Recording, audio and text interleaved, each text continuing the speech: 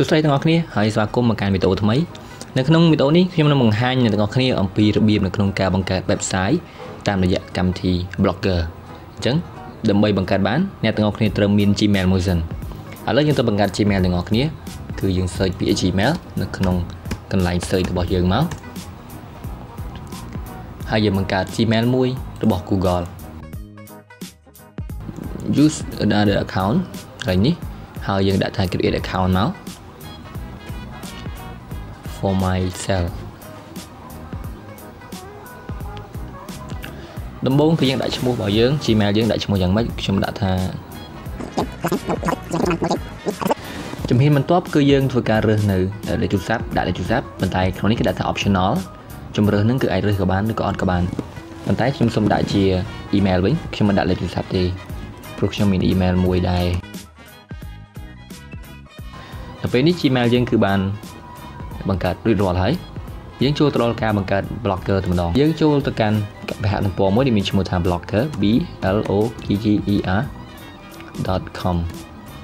អញ្ចឹងយើងចុចនៅលើពាក្យ create your blog ទៅនឹងមកជំហានបន្ទាប់គឺវាឲ្យយើងធ្វើការរើស Gmail អញ្ចឹងខ្ញុំរើស Gmail ដែលយើងបានបង្កើតមិញហ្នឹងគឺ dolgem80 ហើយឲ្យយើងបញ្ចូល password ដែលយើងបានវាយមិញហ្នឹង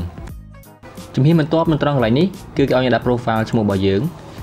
អញ្ចឹងយើងអាចដាក់ឈ្មោះយើងពិតក៏បានដែរអញ្ចឹងខ្ញុំដាក់ថា bundle continue to blogger ខាងក្រោមមកដល់ផ្ទាំងមុនដំបូងគឺគេដាក់ welcome ហើយយើងអាចចុចបិទត្រង់នេះបានវាបង្កើតយក blog create new blog ទី1គឺត្រូវដាក់ចំណងជើង blog របស់យើងសិនយើងអាចដាក់ជាឈ្មោះក៏បានជាអ្វីក៏បានមិនបញ្ហាទេតែគឺជាឈ្មោះគេហទំព័ររបស់យើងម្ដងអញ្ចឹងខ្ញុំសូមណែនាំឬក៏ recommend អ្នកទាំងអស់គ្នាឲ្យដាក់ឈ្មោះណាដែលខ្លីហើយស្រួលចាំកុំឲ្យវែងព្រោះថានៅក្នុង blogger នេះនៅពេលដែលយើងបង្កើតវានឹងថែមនៅពាក្យ blog spot ពីក្រោយមួយទៀតអ្នកនរគ្នាឃើញទេអញ្ចឹងបើយើងដាក់ឈ្មោះយើងវែងហើយយើងថែមអាពាក្យ blog spot ពីក្រោយទៀតគឺវាកាន់តែវែងគេហទំព័រយើងវាពិបាកកាន់ពិបាកចាំហើយយើងពិបាកក្នុងការវាយគ្នាអញ្ចឹងគួរតែរើសឈ្មោះណាមួយដែលវាខ្លីហើយខ្ញុំសាកដាក់ថា dol ka ចុះ .blogspot.com យើងចុចនៅលើវាបើសិនជាវាលោតសញ្ញាបែបនេះ text បែបនេះគឺបានន័យថា website ហ្នឹងគឺយើងអាចប្រើឈ្មោះនឹងបានប៉ុន្តែបើសិនជាខ្ញុំប្រើឈ្មោះមួយទៀតឧទាហរណ៍ថា .text មិនអាចទេឃើញទេគឺមានសញ្ញាឧទានបញ្ជាក់ថាខទំព័រហ្នឹងគឺធ្លាប់មានអ្នកប្រើហើយឈ្មោះហ្នឹងគេយកហើយមិនអាចដាក់ឈ្មោះហ្នឹងទៀតទេអញ្ចឹងជាឧទាហរណ៍ខ្ញុំសូមបង្កើតដាក់ថា $kh ដូចមិញអញ្ចឹងគឺវាលោតសញ្ញា text គឺអាចប្រើប្រាស់បានស៊ីមខាងក្រោមអ្នកទាំងអស់គ្នាអាចមើលមក play ទៅវាយើងអាចដូរនៅខាងពេលក្រោយបានទេអត់បញ្ហាអញ្ចឹងអ្វីសំខាន់គឺដូរឈ្មោះខាងលើឲ្យហើយ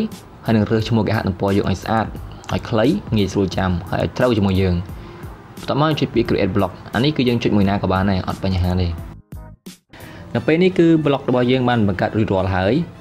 យើងអាចហៅវាថាជា website មួយតូចដូចគ្នាយើងអាចផុសអត្ថបទយើងអាចសរសេរអត្ថបទយើងអាច share ចូល Facebook ឬក៏ YouTube បានដូចគ្នាទាំងអស់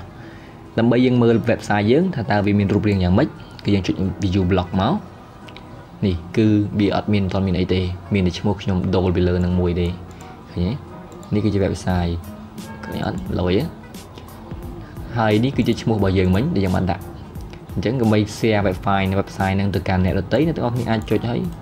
select copy ទៅ paste នៅក្នុង Facebook អីជាដើមដើម្បីឲ្យគេចូលមើល website របស់យើងហើយនេះគឺជាជំហានដំបូងហើយវីដេអូនេះគឺមានតែប៉ុណ្្នឹងឯងហើយវីដេអូក្រោយខ្ញុំនឹងព្យាយាមធ្វើវីដេអូបង្ហាញអំពីការរចនា